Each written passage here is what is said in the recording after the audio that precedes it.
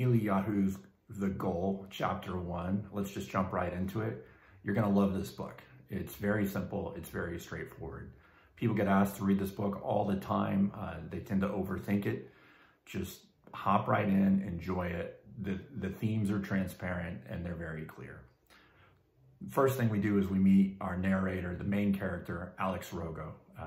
And again, Goldratt is very transparent here in what he's doing as an author, and that Rogo is the first person of Latin, rogo, rogare, rogavi, rogatus, to ask or to question. So he's putting you, the reader, right away into the frame of mind of Alex Rogo, a plant manager. In chapter 1, which is only 10 pages long, you really should go out, read the book directly on your own. It only takes a little bit longer than listening to me right here.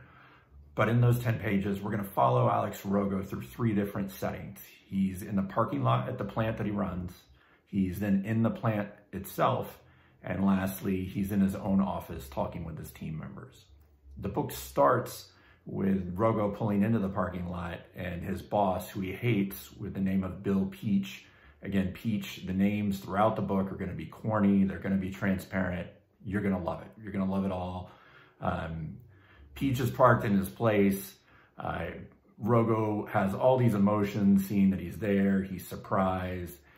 There's all this first-person inner monologue that you would expect to read of a good plant manager who cares about his people, cares about his product, and yet isn't quite at the level of understanding of being able to predict what's going on in his site so that he can predict what's going to happen and is he going to be able to hit his customer needs day in and day out. Rogo goes in, he kind of gets chewed out by Peach. There's parts that are behind schedule. There's a robot involved. That robot's going to come back many times through the book. And he then sits down with his plant team to kind of see how do they get these parts out on time. And that's it. So you walk through these 3 settings. It is a very, very, very manufacturing focused 10 pages.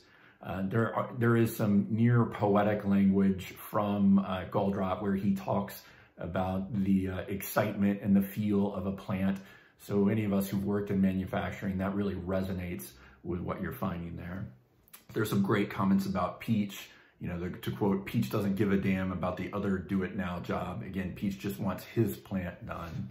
And my other favorite line from this, again, you have to appreciate Goldratt, who's really writing a textbook here, but it's like a textbook that went to a Halloween party dressed as a really, really simple choose-your-own-adventure.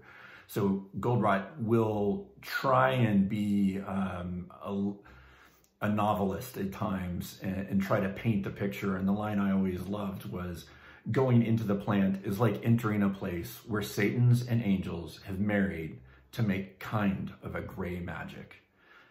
That's the summary of chapter 1 from The Goal. You'll benefit just as much by going out, finding the first chapter, buying it. It's a book you'll read over and over again. You can also go check out on my blog. I've got a written summary of this chapter. You'll see that link in the end of this video.